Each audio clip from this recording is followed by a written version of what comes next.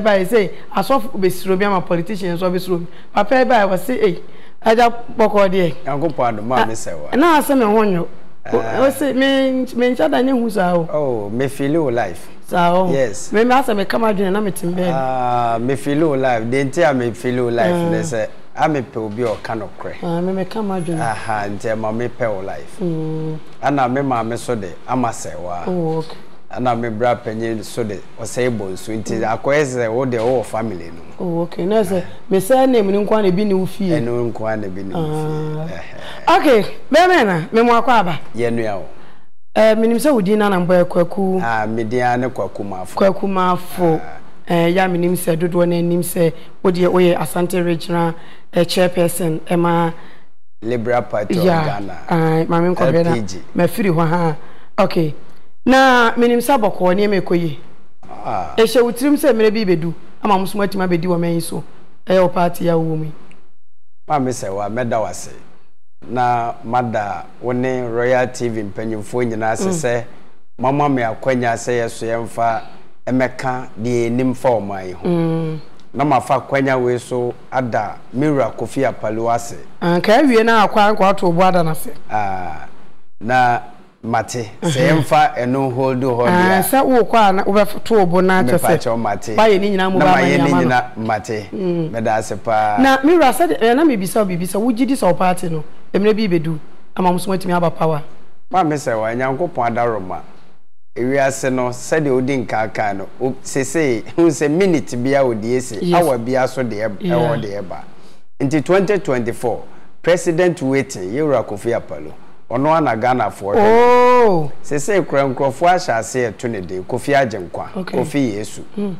eno nti no Ghana for omahu se omaso nso aso ansa omahu se ni nyina yehwebuada eno nti ebredru se yenya third force party so beba eno ane Mira Kofi Apalo eso ansa owo ani so ade hunu papa ebeboa da chenchirima obetimi ama one ade bi a obetimi aka oba obetimi aye ye bi obetimi asesan ya adwene ama ya to aba na ma no ma me se wa me da ase eye tie mpanyimfo se asempa ohwe asopa ohwe nkyere asemte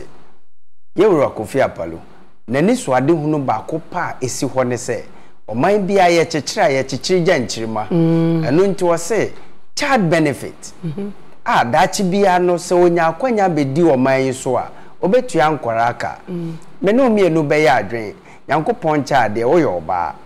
Ghana fo ma dodo a sabre omunyenyem omu akwanya so omutu kwan bia no obu a onyem ya no afro aluple na okwa abrochire adan a okowo sede ne mba no ebenya benefit a abrofo no enya ne bi okay na chese eno eya ade ba ko a obeye okay na yanhwa ade bi sese oman uhu ni sei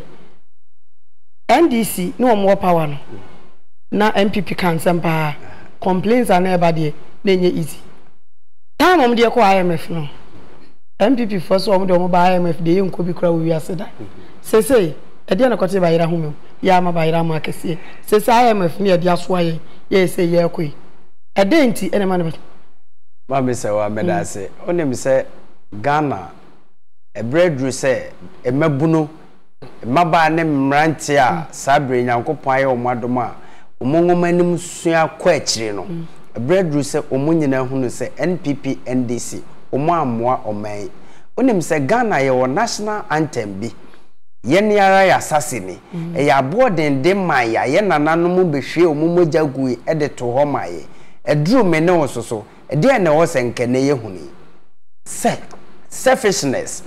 bad leaderships no na ama oman ato ape because natural resources are was enkoman e mayedi ye no nyankopon wanfa nkame ye ni nyina ye wo nanso esan amamu bad governance abetwetwa mu konti eno na ama me no mie no ye pa ye ho aye enra minya akwanya ekoye political show esan say ye politicians here ye ko political show afede argument no eba panelists no so no asema NPP ni ba ko be kan say NPP ni panelists no o say amede me ma ben mu de ntimi nim heater e wo ho ana me se na osemode yewra John Dramani Mahama mode ne bo okoma no because oka kire mu se munnim amamuo enhyehyeye mu ka oka se mu ma ben mu da no mu ka kire ne se wanka kasapapa sanso na meso me ka ade a ensem fata senka wo se mokoye no mo se me ma ben mu da that means ento mo se mo so mo ma ben mu da LPG for no mo ma ben mu da mo ma mu da o ye ma mu da munim de we atio sade eja mo se yamfa mam no mo nyina mo gitum se no koreka eni mafa wonni mi se na me se wa Nyankopon ebo ankrankran bia enu nti ne nadoma chede ana obo obia so ne so eni ne suban unsema me se wa ye nyina bedi atomo se ukọ checha asori no mu nyina no ye obi wo ho no ma oba asori but onyini good heart e de ma Nyankopon sa na o man yakoye okobi keke enu nti ye wura Kofi Apalo wo good heart e de ma Ghana man esanse unemi se Nyankopon su ode ahye ne mu no ewiase na e wo no yebe ne na mu bi ni akọ nti se de ye leader e wo se wo sacrifice ma afoforo so a omuma wo be ye leader no na omuhunu se wo ye Paul wa mantem so wo sene dikanfo eno bi na ye wura Kofi Apalo nti se ye hwa time na MPP NDC wo so MPP be kan se nanado ene ne mpanimfo na be de akiri wo se yati sika so na gold wo omayimu even yesi to ne kra no ye betimi de ayi bibi ene to boot ene yegu no so what asem na enti show kasade enom de be wi ni yakoma ene what asem na eti nokora pa de nokora de menya sure se mo kan bi ma me se wa ye LPG de ye gina banane na ye gina ho se ye be konkoden de age Ghana enchirima dache ansa na ko munya mai se ye nhwe edi enti na MPP mpanimfo muntimi mu man no nanado enne nkofo meda sepa wo sha edi de enti a omuntimi mu oman ye ma grassroots no ye hu ne se selfishness chado di kan so ho ana greediness edufrupe bone ana ewura Ghana leaders ne bi emu etina no efiri hwan ho na ekoy MPs ana omampanyin na emu cause obeka ya nanado oso no to odesika mu dada wante seye ohun hiada okọ school da na ka seye ohun so hia ya ka no ohun bi da tidi enti na oba funfun yesika mi ade mi hunu se obi ewie sika se frame ya mintimi nkoyia no nanso no asem no ebi hu na etwa ede ya adanse esanse menye omampanyini se asasesi aye kasai ana yewura Kofi Apalo anko na ye omampanyina anka asoye bebra eho atochema ema Ghana entimi ntumpoye no anko aye reshuffle enti eduru ba bia eno na ye se edan no ho paya eho kwan ema aboa bia ewuram eno nti nanado eye ono na sede se sabre sa leaderships are enkoye wo ministries ahoro nyina eye ni duty se awose osake wo mo yehwe honorable Adwo Asafo a ni ministry o se enweke no hwan duty mimi ni akwanya se metimi akosake honorable Adwo Asafo a only president enu nti se ye sa ministry no ato apia wan ye de sobo no bebo no so se ebusua no se akora be yemfum so a ye de sobo bo papa esanse awofo esanse se awofo no hwe ni ya kamfum so bi ho ankensi nti Ghana mfum so no ye de bo leaderships na yen grassroots no ye deserve se ye de sa sobo no ebo mpanyimfo ne no na onim catch apia ono de osi LPG de obeto aba no e de ama no na okan na Felicia ono so say ono de politicians mu nyina mu ye the same what you say na say akwasi antwisi say masa that means de wo kan nyina no wona wo enya adwene na me nu aba meda wase on say ewiase esono obia nko ne din na sono obia nko ne ti adwene a edemu sebe mpraduasa ye ntime nsene trodo ematowa na yewura Kofi Apalo me woni mugidie pa ana me ankasa meti hasese ma me say wa ye kasa obi sacrifice ma obi a metimi a sacrifice because before me sacrifice no na mahunu nneoma pa ewo mu a betimi aye me met me a sacrifice ama Ghana because nyankopon kra ma ye hu se wo de acha ye kwante ye so ye mfa nche kwa ye rata mels me maw scenario bia no metime de ahwesode miensa ama wo hu no hwesode a ye wura Kofi Apalu ne LPG leaders aye wo man mu sese e pese nyankopon ya adoma Ghana fo to abano ma ye wura Kofi Apalu yen hwe omampanyini dada akofo omampanyini dada Rollins omampanyini dada Atamels nyankopon fa Rollins ne Atamels omokransie ye okay hwe omampanyini dada akofo sese one ne president a wote ase sese one president John Atamels one sorry one John Dramani Mahama yes but omampanyini dada akofo Atamels Rollins ahunya be no manya sese omampanyini dada akofo nyamensa ne yare pa sese eka hunya de nko a anko oni problem enso so de owanyina no na hoboa enso na kwanko ne hododo no sese ya no obekọ ba bi kura je so obi ka no ho sese ono personally oni secret esan sese obi mbe na wontimi ndi ne nkomo e wose hia no enti wiase ye de koy omampanyini dada Atamels nyankopon fa ne currency said de medi nka aka no ni na body ahodo oje PhD doctorate ne hwan certificate na ka asase so no amu wei enti ebeja ho dia e wo say na Ghana national cake nyankopon dia amaye e so obi invest no obi enjoy bi omampanyini dada Rollins nyankopon fa ono so currency ye sese wo hen e ka honam fama enioma nyankopon ahira no ba de onya ye nyina waja ne ho sese ono onim directions a enioma ono brepe ye nenam enyo wu ye na lady bi eba out so papa no santo kwa na esi echinya onte enu ntino wu ene me ayete ase no ye de wi ase me hu say ye mfa wi ase nko ba bia o na ade nti na omo ba e bo hye omo be hye ohu sisi o man mu na ye den dada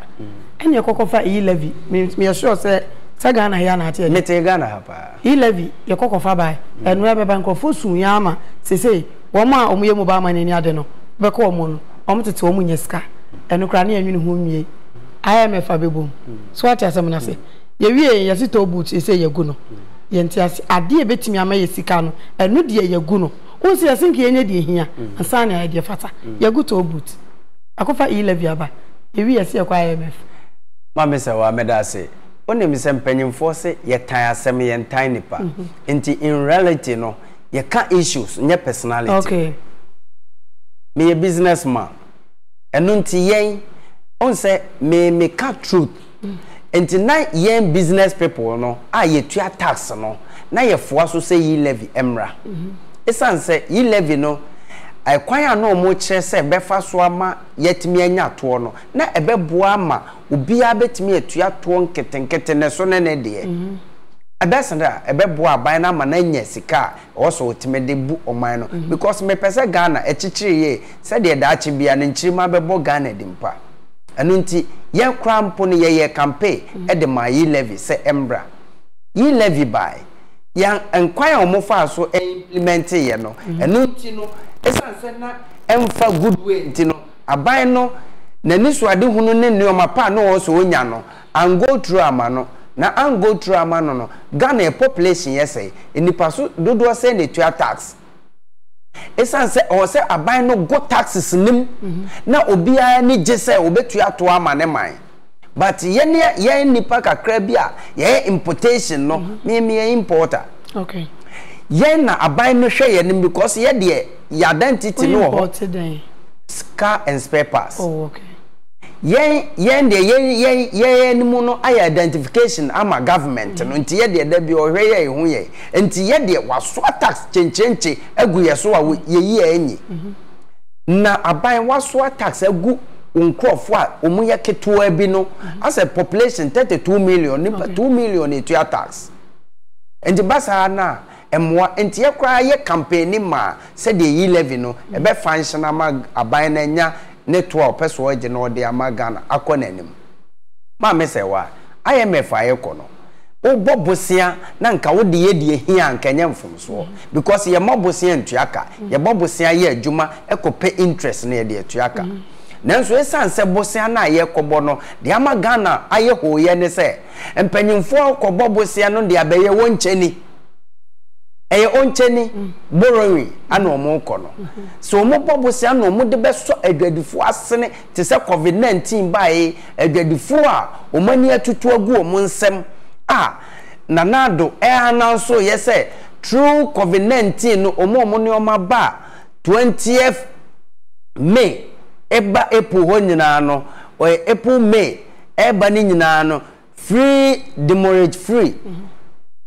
nanado yes announcement no say oka no emframam okwa implementation no enye adwuma nkrata bia naso enti eka horo a eso agu adwadifo so no ma me say wa enye kaketwa eno na adwadifo nyina hunu se NPP NDC omo ye from ate agongon na suliya de omo ne mbopa enti omo bo oman ma na oman mu adwadifo suliya de a na ese wo se ye try third force party bi te se ye wura Kofi Apalo ansa na be try no o compare NPP ni NDC amemu na de na ka wo o prefer oh se idea omo nyina ye the same omo da scale one scale because me prefer omo nyina me prefer omo nyina because me prefer obi dia na me ye campaign ama obi me prefer obi a the only president wait na me prefer ne ye wura Kofi Apalo enti aten na mumma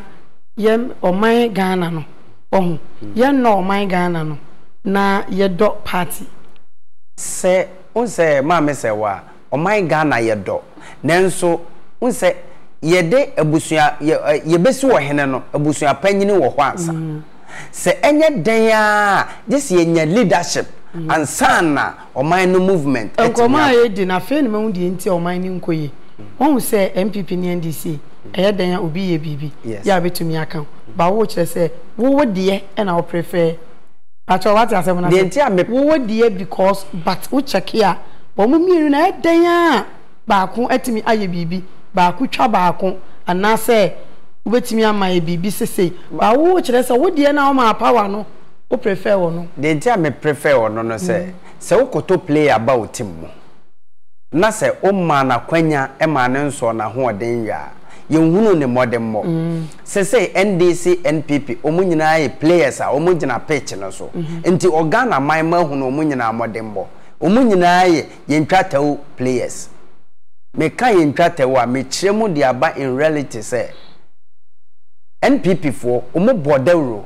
se NDC for edisika double salary enu nti o mu ba ye becheche ministers agum Mr. Opuni wakosi akoko board then time koko board boss wakosi edan siesie e de ese o mame nti o mu ba ya mame se wa e konfiese ni what is say ya che obi atom enti ebosha horo asono ya to ne kura nipa baako enti babi o mbeduru bia na o mu de aboho kawu on say chese o man no ho do ankasa no eni Ghana fo mpanyimfo no binom na o man no so yentimi nya anto ho saa se obi anye leader okay I was say ye leader na ebe yi leader so there is a time Ghana mabunu nyina ene mebe ya adwen say I was say de yewura Kofi Apalo oba because we a chartered accountant yenso ne hwe because na Akufo Addo beka say yenso ne hwe na wonim de ma Ghana fo enya agidi ene na Akufo Addo abebogo suliya kire Ghana fo onim say time no ye minister Emma omampanyini dada Akufo no sa time no onyi pay abambangalo wantenem inti Ghana fo nyina ehunu se no obi a wa serve government a watimia enya good heart say de e wo se Ghana fo nyina nya odo e de to abama no ma me se wa me amete ye jeje sika tua ma NPP aban 2016 me tua bi because no obi anim say NDC de omo ye omo ye kon enti no omampanyine kofo so bebu amamuo no ma businesses e growing metene so anama sorry enu enti no sade a NPP governance ena esa abade a adwadifo befa entoma paefra se no kra ne suliya nanado beboye enu enti yen omabunu na yen so ye pay da chema me se wa me metie bisa Ghana adwadifo me free business meeting bi na eba sese a Ghana adwadi ni bia ni ho a o certificate o digi pay o controller the certificate ye nyankopon se ade china ana o certificate because ade china no ko ni business field na ye beto na ade a wanya ne pension pay ne senate wom enu nti Ghana adwadifo de ye nyina ye pa ban papa obeba ma oman no etumpon Ghana buy oteso sabre wodwene foreign investors ho wato ne nso nagu ana wode ahaban hyem eno na Ghana mabuna hu se no ye chiri kokwa ye ne ma enu nti o se ye pe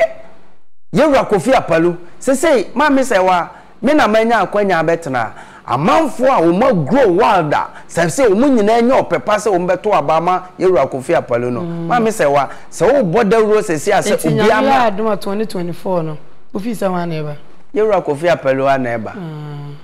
onu ankasa enu nti uko swami magazine sesi a magazine fo na hyase me de ko ye wura ose chairman sabonsu na no ekotwa na nsuo o deserve ana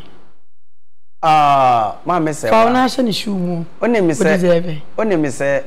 ehwo asem no esiye no akoye te se besepa eni konyina haban yetase no banyansafo ekwan bi so no me gina kwanya we so apa ne chew kra de ama yenuano magazine fo no esanse wonse mabe panyini a ye hwe se o man no so nchechire ye bekoso na meka ne se apamfo a omu etu honorable efoma ne ko ho no omu amoa no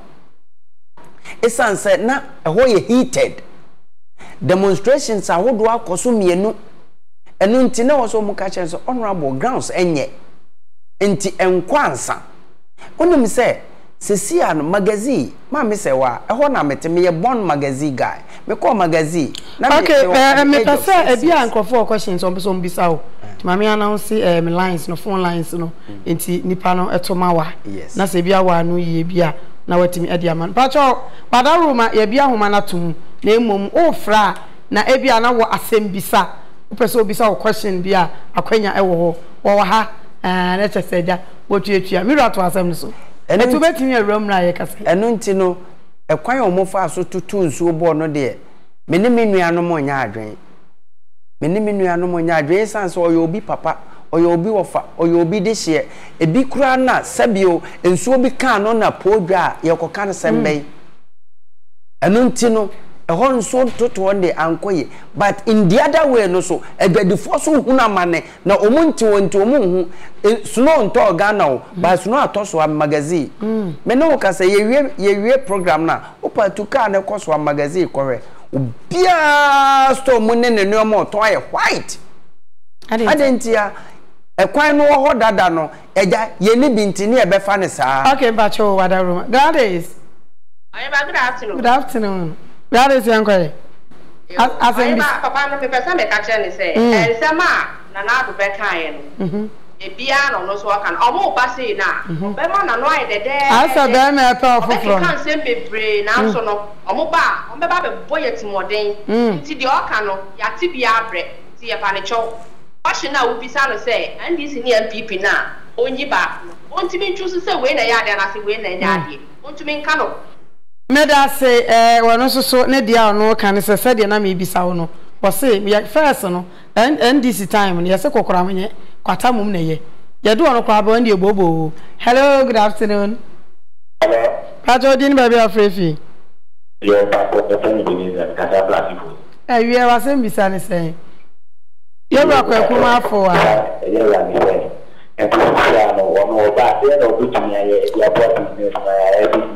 okay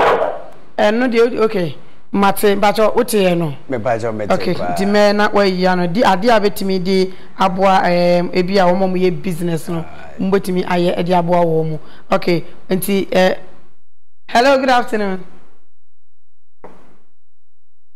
Hello, good afternoon. Yes. Good afternoon. Mede Benam Gazapita kwa. Pacho yankwe. Asembisa. Bacho temenga. Pacho metepa. Na tini say now 2024 na ngazano. Sisi ya why manifesto ban pan kom can say parties in your mother because and another be kind no me nyeche so bi betua be kan say me be sin na another kind no. But now no Me pacho yesi wa wo asembisa. Said we be bisa said den and oba e your mom ye. Hello, good afternoon. Good afternoon, Lower TV no. Hello. Good afternoon. Good afternoon, madam. Me pacho udi any baby afrefi. Lower TV no.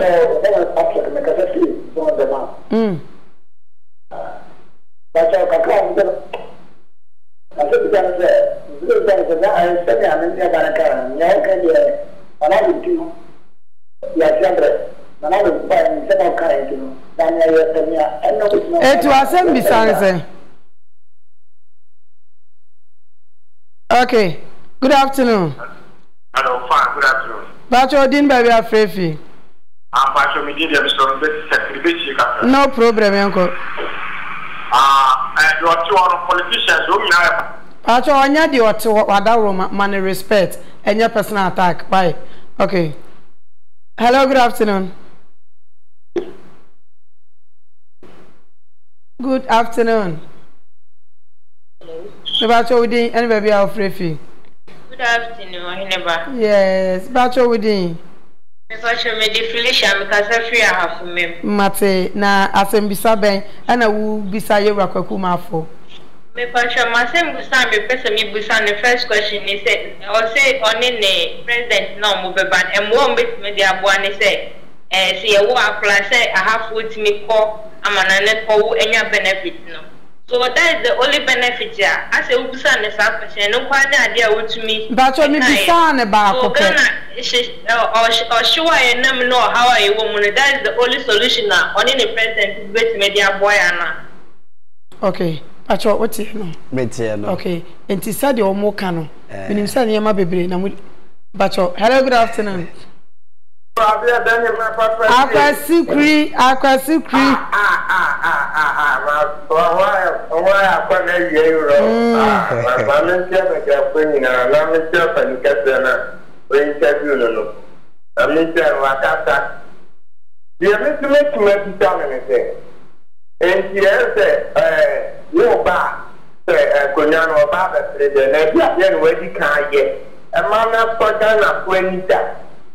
And so they don't say, why you be that? Into about the 12 people. It's not me be that you see our bow banner. They put tire power what they ban. Anything. Meda say. Okay, asembisa ndi edi kan no ebisa say. O say empokra den na asemutimi yewra aparu ebedi akonwa na obetimi ayama business men. And 2 and so o say apart from say o say mobetua enkwala aka no ede ebiem na mbetimi aye na de twatwo nso se botaye be nti because mu na ebida nti de pa na mbetimi de nyina so se mo ba mbetimi aye bibi nse mensa miensa na aba ma mesa wa medase se de meeting de medin kan ya no eye de obisa se ye ba ban mu a apart from sa child benefit na de ebiem no unse ye wo ekwan e fa so boy adwadefo ho ban enunti aban no eye na sede se unse sa affordable houses na aban si ye no eye se oman bia ne a ne nchichire bekoso no o se oman no panyinu no wodwene ne man ma ho unse brofo no de ede na implementation no enkoye affordable no anka echiremu ba fom se enoma efo a ebeboa Ghana man ma nso affordable houses no masie o nso asikafo ne timito e was a menu mienu as a grassroots ye na wosenka ye benefit nti eno no mo be ne den nti ye wo sa affordable houses aban no nhihye ne se obesi e de ama sabio anuanom bia honam fam no anuoma bi nko because ne rent boarding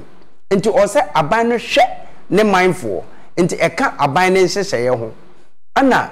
was say aban no so adwadifo asene eno nti aban no ebehwe say adwadie no bekoso oman bia private sector ebegu no oman na nya oman because yehwe Ghana has a see enipa 7 out of population na yukra no enipa 700,000 enipa 7 million sorry enipa 7 million and a government workers yehwe other population na aka no 37 manos 7 million 32 manos 7 million aka say aka 25 million ye nyina private sector enu nti ye na ekura oman enu nti se private sector na adwuma ekoso no sa no na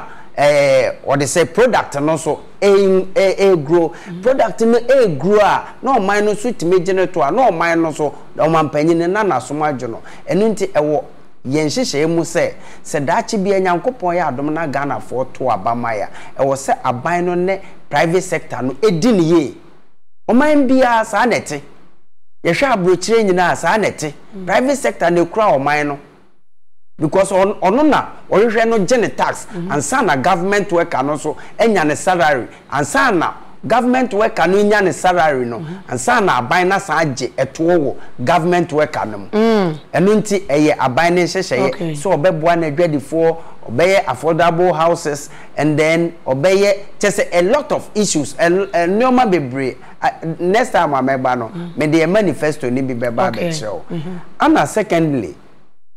yenua no so ana oka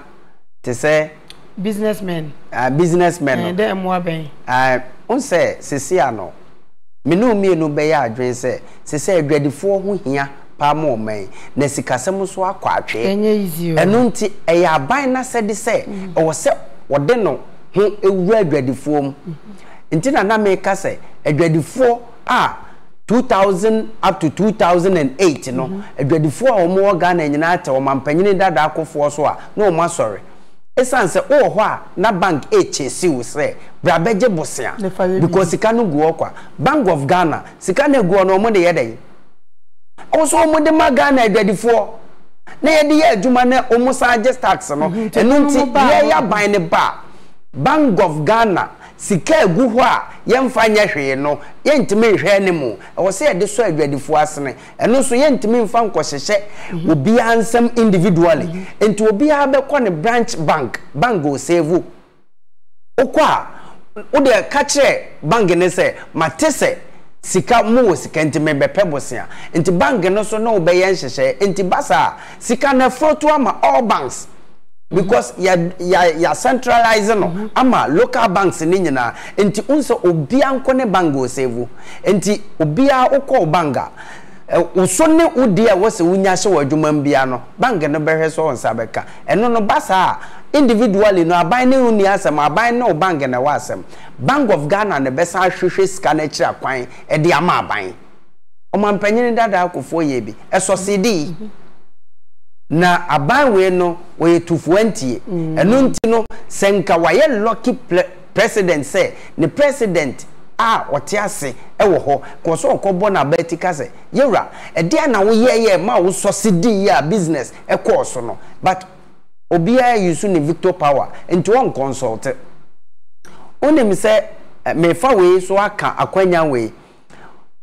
yewra adodanko akufo ado obehye otumfo obo na me ka we di akire yenuanom a na omu kole ne ebi se unse ade bi wa wonhu ya ogina baabi a beka ne sa yewra dodanko akufo ado be hye otumfo obo nyame na me hye ne bo wose nana me pese inland port no me beye ma wo otumfo ka kire ne se mira so utimi beye inland port we mamia ebeye mani so ade hunu kese na mani beje pa onim se yewra nana dodanko akufo ado wabebo otumfo sulia aka mfie se yansa no asori akonya no so odi aso bebo fom kwa aso no ne kuro bi no oje nti ode bo fom kewa no asori ekotran kran inland port se e functional unim job creation na ede beba Ghana ha youth o mawie school o mutifie nyina no northern sector ebe ye impact bia ma northern sector youth amo manya adwuma ya nkasa onse obi bisa asem ma power da so ati ase wunya ntana akonwa no so wuhu se so hye se so onwuru ade na mde be sisu dua anam nipa ebe mu be say wo ni bi de na mamu say wo betimi adi ma me say wa medase woni mi say na me sha ase me kasa no obi ankone ne trimupo ene akoma pa a wode wo ma oman obu a wo kretimode oye selfish obu ho a ehye wono wo ehye wono no pese oyiwu de ka ne de wo yewura kofi apalu wonte sa we giver ehye ono ehye nanum ne ehye no botom kra no oyima wo enu nti adufuru pe ana ema ye ma yehu ne sa enu nti obi aka se obi aba enye ye no me mpesa asem ni bia tie de nti ameka ne sa ne se me eso no heart ekura me wonim se obi okura wone ne yire nyina ene ebobra enso yetimi ka se